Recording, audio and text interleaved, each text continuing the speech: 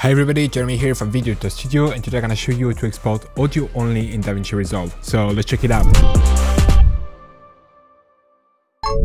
Alright, so in Davinci Resolve right now we're on the edit page, and here as you can see I have an interview that we shot for one of our clients. It's a 1-hour interview that he would like to transform now into podcast. So he wants the audio only. To do that, it's going to be very simple. We're going to have to go here in the delivery page.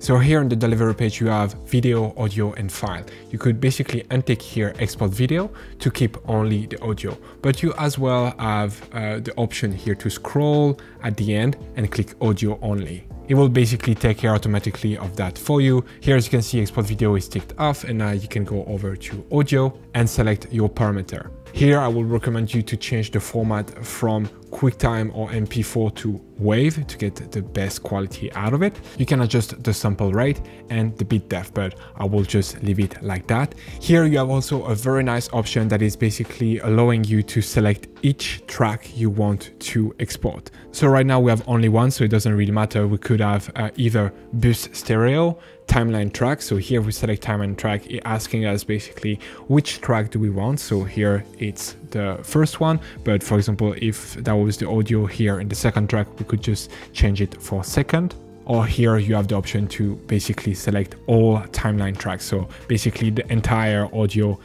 within your timeline.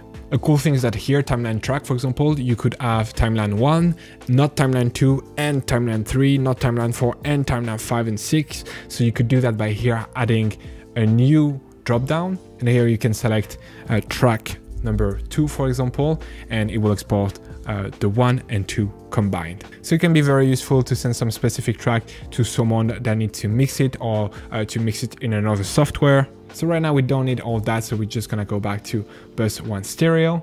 So now you can just change the name of your file if you want, and then choose a location. And now we can just click add to render queue and render all. So now our render is complete, and as you can see now we have the audio file of this interview. I hope this video was helpful. Let me know in the comment what kind of video you would like to see next, and see you in the next one. Bye! Speed up your workflow and create better videos using the pack available on our website, including titles, transition, and templates, but only for Davinci Resolve. Get started today by downloading our free starter pack containing a compilation of 20 titles curated from our library. Link in the description below or at videodjstudio.com.